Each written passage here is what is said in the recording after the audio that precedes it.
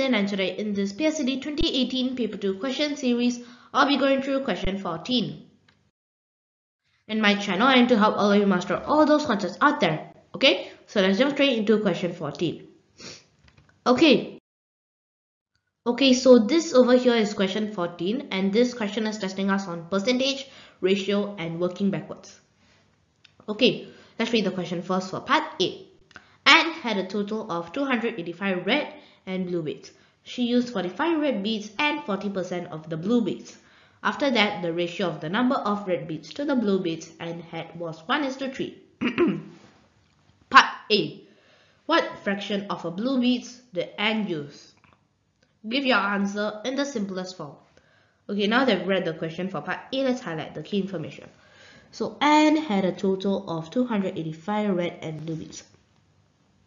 She used, look, what fraction of her blue beads did Anne use? So this sentence is really important. She used 45 red beads and 40% of the blue beads.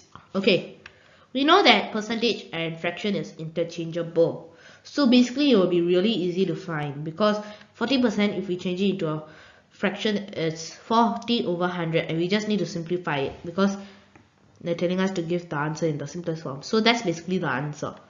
And then they're telling that after that, the ratio of the number of red beads to blue beads and had was 1:3. So this is the left after using, and this is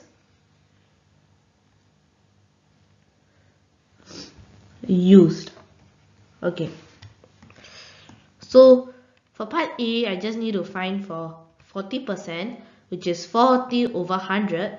After that, we need to find the 40%. We need to simplify it. It will give me 40 over 100, which is 2 over 5. So 2 over 5 is the answer for part A. Now let's move on to part B. Okay, so let's read for part B first. So how many beads did Anne have in the end? So they're asking us the number of beads in the end. So in the end is basically 1:3, right? So it's basically 4 units.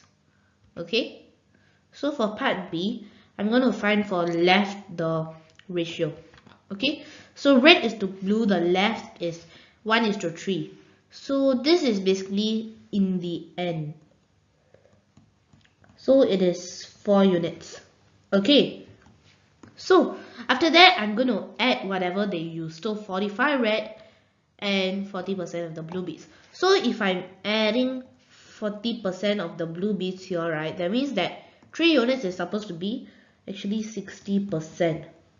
Okay, so 60% plus 40% is 100%, right? So we know that 3 units is 60%. So if 3 units is 60%, we know that 20% is 1 unit.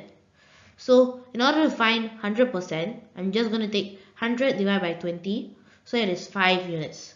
Okay, so it is 1 unit plus 45 is to 5 units.